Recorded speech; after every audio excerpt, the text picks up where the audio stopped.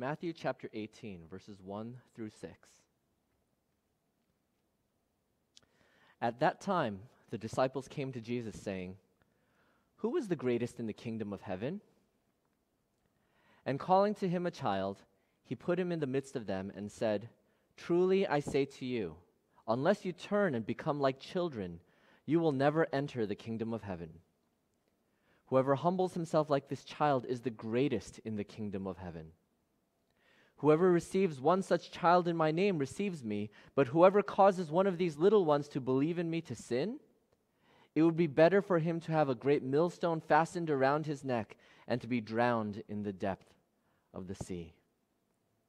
May God bless this reading of his word. Let's pray one more time.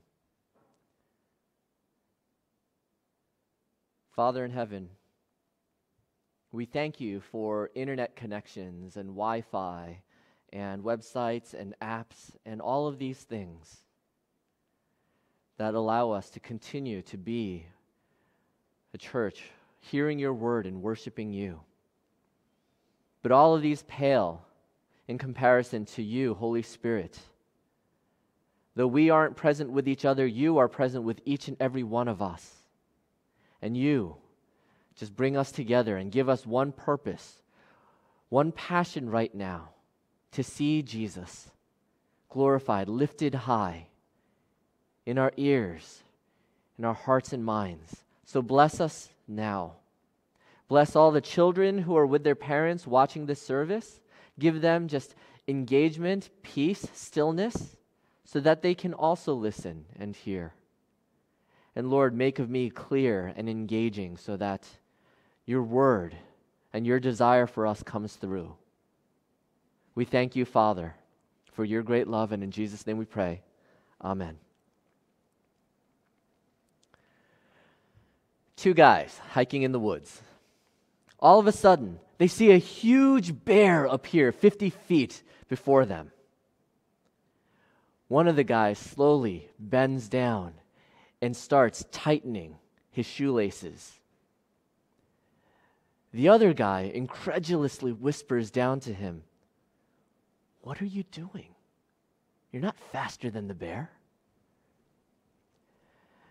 The other guy finishes lacing his sneakers and whispers back, "I don't need to be faster than the bear." Do you get the joke? I mean, it's a pretty terrible joke. Pastor John taught it to me. So, so the guy's just saying, "I just have to be faster than you." And this joke captures a big part of the human condition. We're always trying to see where we stack up. We're always trying to see where we rate against others. The size of our house, the size of our 401k, our tax bracket, seniors, where you're getting into college this year. So just for kids still in school, not getting picked last in gym class like this guy always was. Or maybe the size of your toilet paper supply. White people, you crack me up. So that's what Bruno Mars was singing about in Uptown Funk. So that's the white gold, not cocaine, toilet paper. Go on missions, or ask me, you'll know what to do. You're always trying to see where you are against other people. Not because you want to see yourself accurately at the bottom. You want to see yourself as better. You want to angle for a promotion or increase in status, standing, how you look in other people's eyes. And this drives us, all of us. This comes from a sinful place that doesn't see Jesus correctly and doesn't see our sin correctly either. And we teach at our church that unless you see both correctly, you can't see at all. So Jesus is using a prop here, a visual aid to help us understand these 3 points. It's the disciples' turn to represent us. Trust in Jesus, who is the greatest in the kingdom of heaven. And humble yourself and bravely go after the lost. First point, it's the disciples' turn to represent us. We've seen Peter represent us already, haven't we? In his wonderful and accurate confession, "You are the Christ, the Son of God." And also in his huge failure resulting in Jesus telling him, "Get behind me, Satan." We're not done with Peter. He's going to do it again later in this gospel, but this time it's all the disciples getting in on the action. They're all representing us, and we need to get used to the understanding that they are included not as heroes or even as cautionary tales, but to represent us, because we do and we feel and we think the things that they do. They're like the hobbits in The Lord of the Rings. Did you know that in the first draft of The Lord of the Rings, J.R.R. Tolkien did not have the hobbits in there? He wrote them in later. Why? Because he knew people could not relate to just the heroes, these legends like Aragorn or Legolas or Gimli. They needed a way to see themselves in the story. And so the hobbits were meant to represent the readers, ordinary people. And these disciples, they represent us. And what were the disciples doing in this passage? See, this chapter 1 starts, "At that time." Do you remember what Jesus was just doing with them? Not just last week when Pastor John was preaching about the temple tax and Peter asking the questions and then going and fishing and getting the money and the fish. Jesus was just telling them the game plan, that he was going to Jerusalem, that he would be just humiliated, persecuted, put to death, and then rise from the dead. He was giving them the game plan, and the previous chapter says the disciples, were greatly distressed. But now what are they doing? Matthew jumps right in and makes it sound like they went straight to Jesus to ask him this question. But we can tell from Mark 9 and Luke 9 that Jesus knew what they were talking about. They weren't talking in front of him. He knew, because he's God, he knows. And he calls them out. What are you talking about? And then they bring their mealy-mouthed question to him. Who is the greatest in the kingdom of heaven? And we should all just be going, just face plant. Because they knew Jesus was the Messiah, and that he had come. But they actually liked the old system, the old religious system of leaders being in charge. Think about this. They went from being sad and distressed. They don't understand the resurrection that Jesus is talking about yet. They just understand that he's just said that he's going to go off to die. They're sad, but then, ding, it dawns on them. Wait, there's an opportunity here. Power vacuum.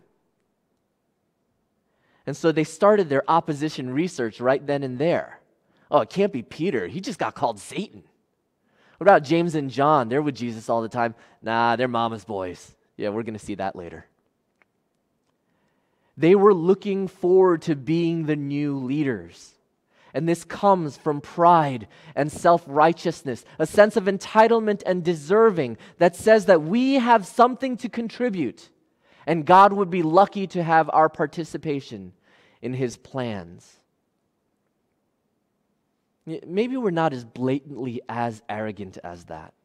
But anytime we think, I've been good, so God is going to be good to me, or God is going to answer this prayer of mine, or I'm not going to ask for this yet, I'm not going to pray for this yet until I've been better.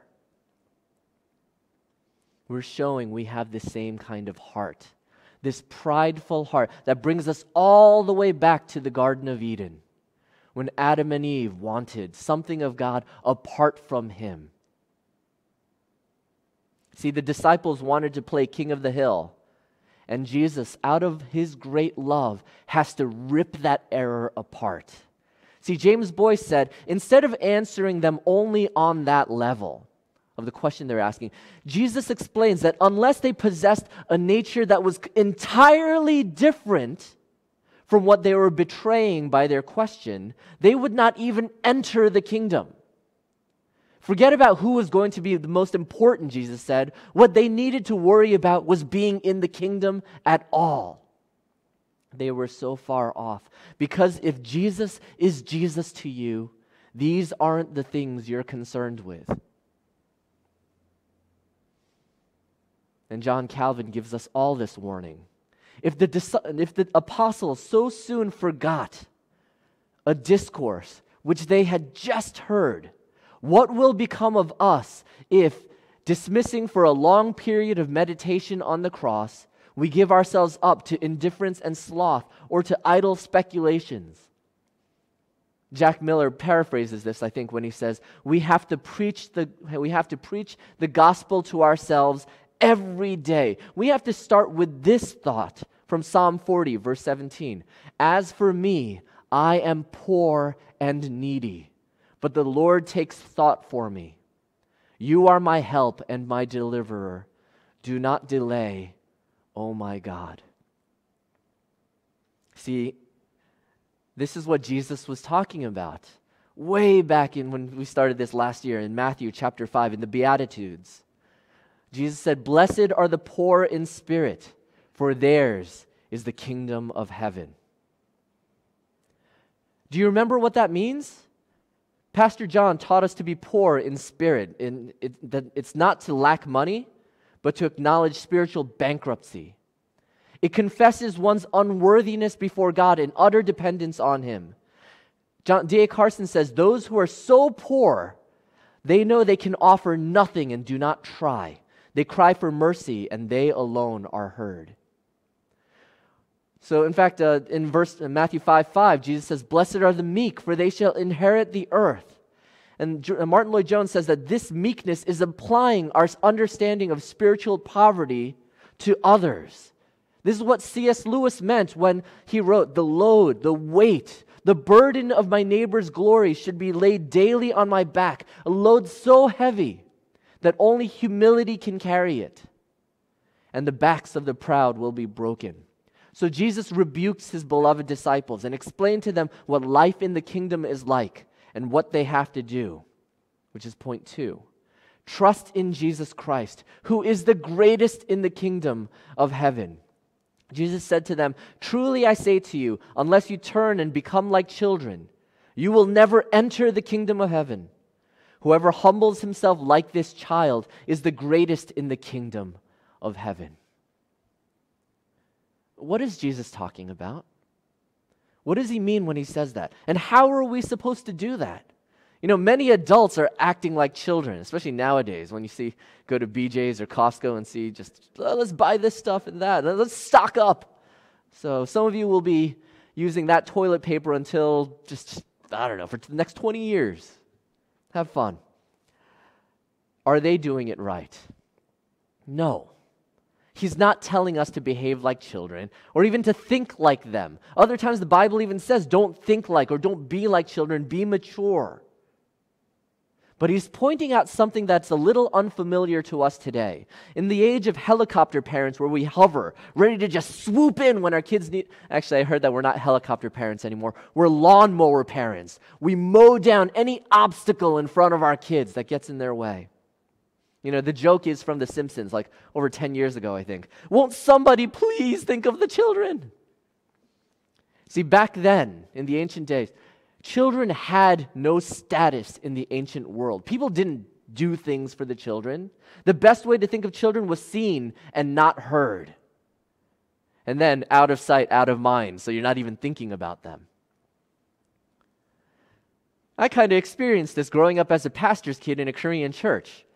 As a kid of a pastor, we'd get a lot of calls from adults, from the other elders and pastors. And so I'd answer the phone because back then we didn't all have just our own phone, right?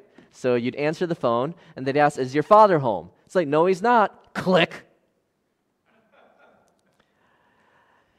Just got hung up on all the stinking time, especially by this one elder. So I love him now, but just none of our elders are like this. But so is he home? No? Click. And in this small way, we tap into the understanding of children back then having no status, no importance. But where is Jesus headed with this analogy? We get a glimpse of this in Luke 22, verse 24, where a similar episode. A dispute also arose among them, his followers, as to which of them was to be regarded as the greatest. And you can imagine what they're bragging about. I've healed this kind of sickness. Well, I've drove out this kind of demon. Well, I've preached Jesus' message to this many people. And Jesus says to them, the kings of the Gentiles exercise lordship over them, and those in authority over them are called benefactors. But not so with you. Rather, let the greatest among you become as the youngest. Again, no status. And the leader as one who serves. For who is the greater, one who reclines at the table or one who serves? Is it not the one who reclines at table?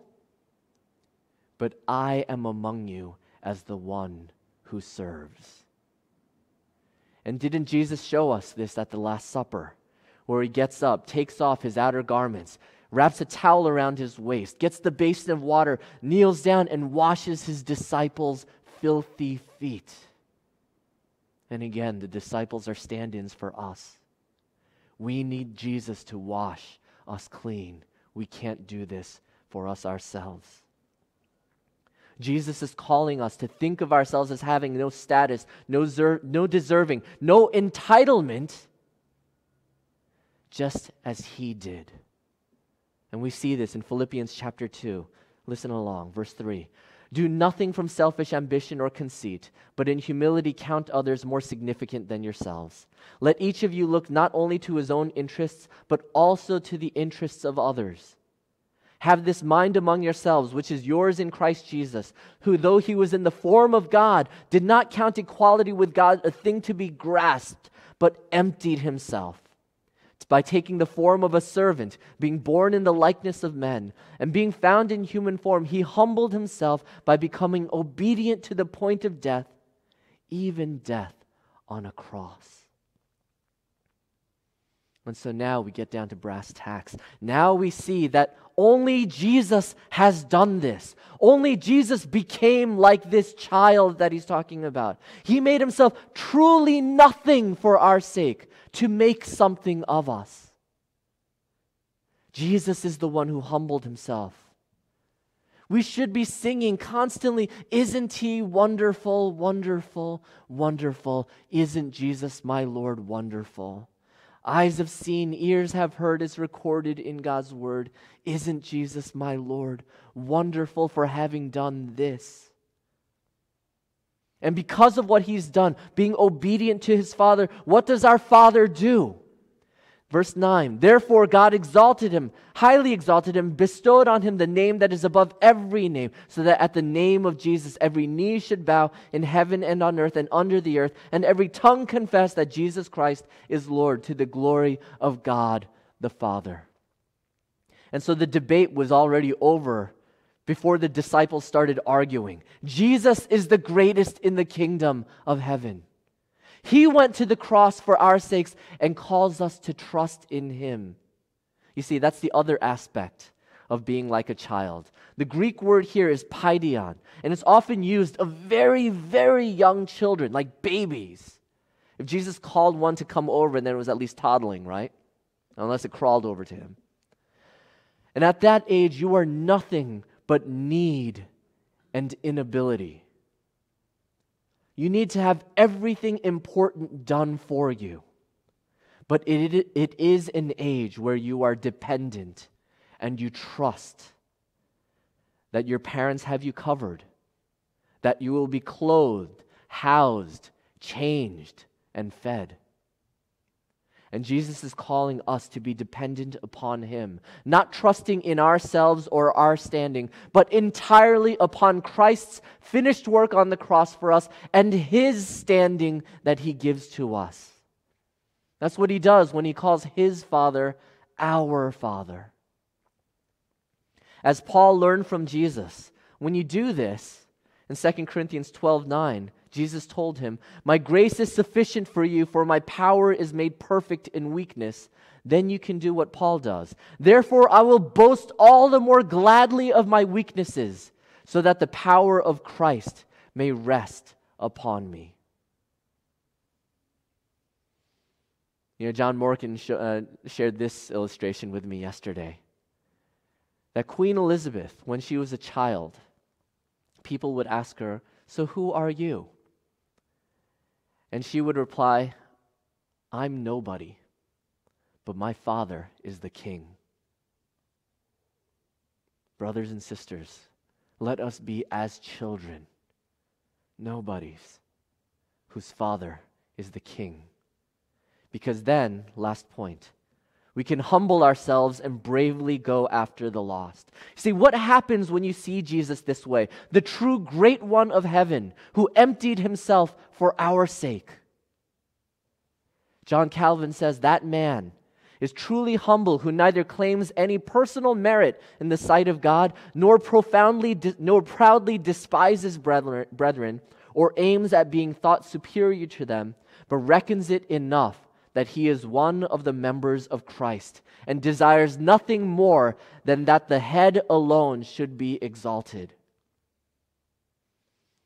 To desire nothing more than that Jesus alone should be exalted. See, that's what Casting Crowns is singing in their song, Nobody. I'm just a nobody trying to tell everybody about somebody who saved my soul. Ever since you rescued me, you gave my heart a song to sing.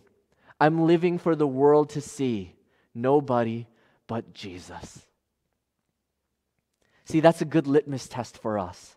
In our conversion, in our Christian lives, is our purpose to know Christ and to make him known. It's the mission statement of our church, and it's a good one. And that's what verses 5 and 6 are about.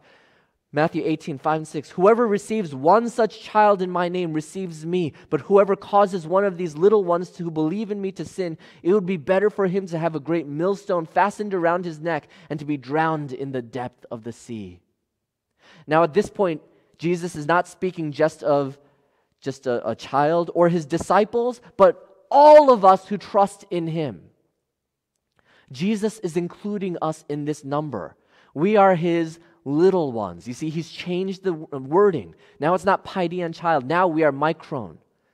Precious, little ones. It's a term of endearment. We are precious to him, though we are little and of no standing next to who he is. And we see this word again, actually, in Matthew 10:42. We've heard it before. Jesus says, whoever gives one of these little ones, again, micron, even a cup of cold water because he is a disciple, a follower of him, truly I say to you, he will by no means lose his reward. We are Jesus' precious ones, the ones he protects and loves. And that's meant to encourage us and give us bravery. But verse 6 is not about saying those who would cause you to sin. It's the word scandalon, right? Stumble. All right. So it's talking about those who would tear down his followers. Who would tear down his followers? Well, false teachers for sure, but also unbelievers. And so this is mostly then about unbelief. What is the fate of those who do not believe in Jesus? And he gives this horrible illustration. All right? You ever hear the term sleeping with the fishes? Concrete shoes? So like the mafia? This millstone that Jesus is talking about isn't the little hand one that people would crank to grind their wheat into flour. It's donkey stone. It's the gigantic one that fills up a room where a donkey has to go around the room.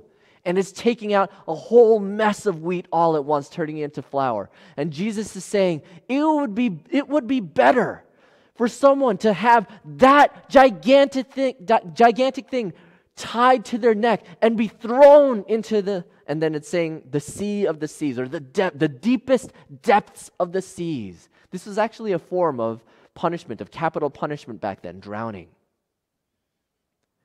And Jesus is saying the worst version of that is still better than what's in store for those who don't believe in him.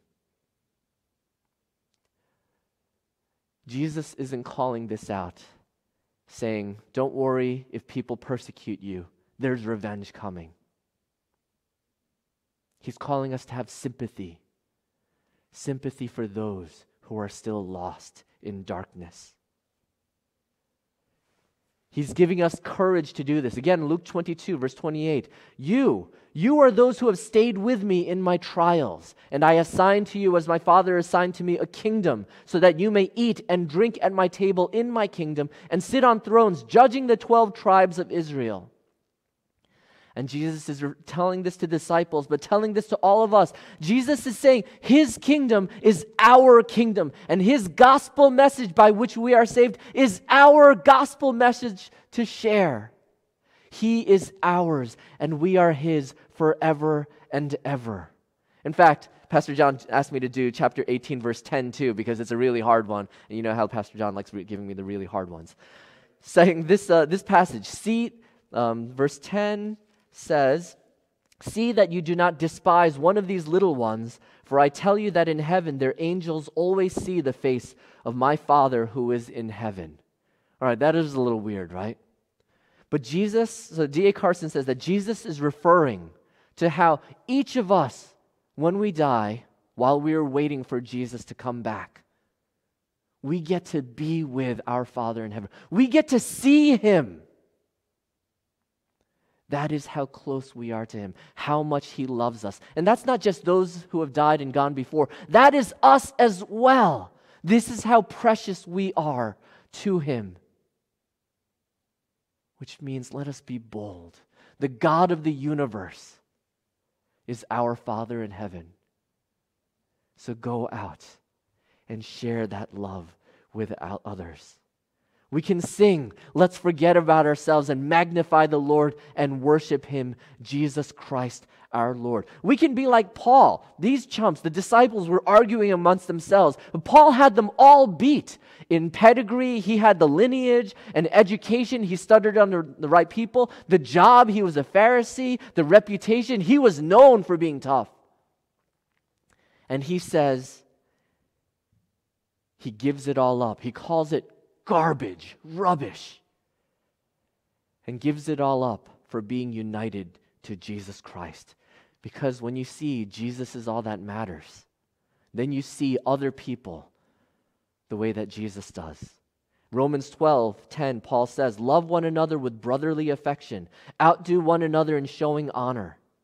See, the person that's abandoned all concern for saying, "I just want to be found in Jesus," that person can go out and have fun in the game of outdoing one another in showing honor.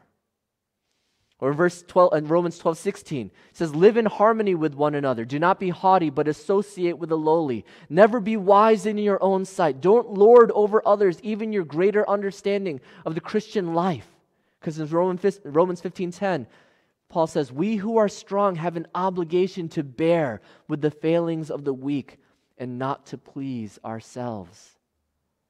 And that's all of us who know Jesus Christ compared to everyone who does not. Brothers and sisters, this time is an opportunity to share the gospel. Can you imagine what it means? Most Americans don't know their neighbors or don't know them very well. Can you imagine what it would mean to go to a neighbor, giving the right distance, but saying, "Hey, I just want you to know I'm heading to BJ's, I'm heading to the supermarket. Can I get you anything? I really don't want you to go out just and endanger yourself."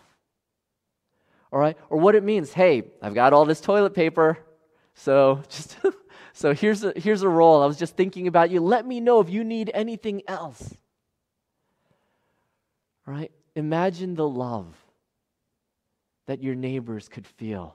And then what have you done? You've laid the groundwork for saying, "Hey, listen, if you've got nothing going on Sunday morning, my church does a live stream of a worship service. So it's better than nothing, right?" And then when we're finally done with all of this, maybe then you've just prepared the ground, you've laid the seed, and the Holy Spirit will water it, and they will accept an invitation to come to this church because they're so curious about how someone could be so generous and loving. All right, or Friday night, there were like 22 people, kids called in for a youth group with Tay.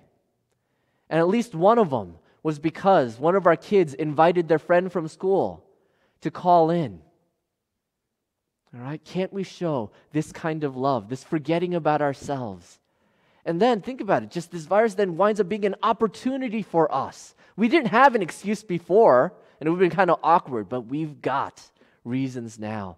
Everyone's full of need. And we have pure gold to share in the gospel. See, maybe you need, as I close up, maybe you need to make Psalm 40 a regular prayer of yours. As for me, I am poor and needy, but the Lord takes thought for me. You are my help and my deliverer. Do not delay, oh my God. Maybe you need to remember, this is a time of fear. But perfect love casts out fear. So we know and we have this faith in our Lord, remembering who is in charge and keeping our eyes on Him. So I encourage you to make a personal application and go in this time and witness for Jesus.